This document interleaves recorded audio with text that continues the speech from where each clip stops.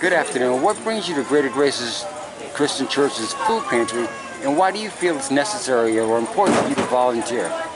Good afternoon. Well, first of all, I'm a member of Greater Grace, and I love the way we give out the food pantry. We have everything that you need, from baby supplies to adult supplies. We have from basic needs to meats and anything that you can.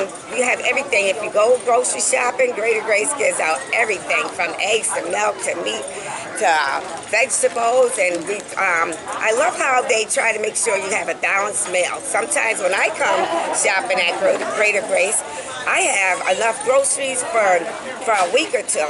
And not just that, sometimes I always thank the Lord because I have eggs and stuff for my breakfast. I always have enough for breakfast, and when I fix myself a meal, I think about how much Greater Grace has given me. How I've had enough for my breakfast, my lunch, my dinner. And when I think of all the little ingredients that I have, for instance, for breakfast, I have enough that I can make an egg omelet because they provided me with eggs, onions, green peppers, cheese, eggs, the milk.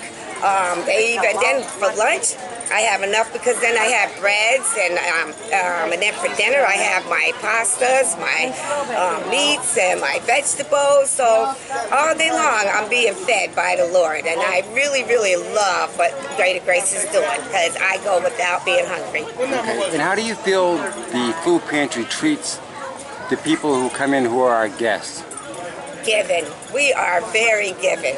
I love how, and then we even inspire other people. We're encouragers. We try to encourage them to hear. And even this, we even offer them this that the person might have missed, and ask them, well, could you use this for a meal? And we try to bless them with all kinds of goodies and stuff, whatever their basic needs. And they leave out of here with such a joy that most of the time we get hugs from people.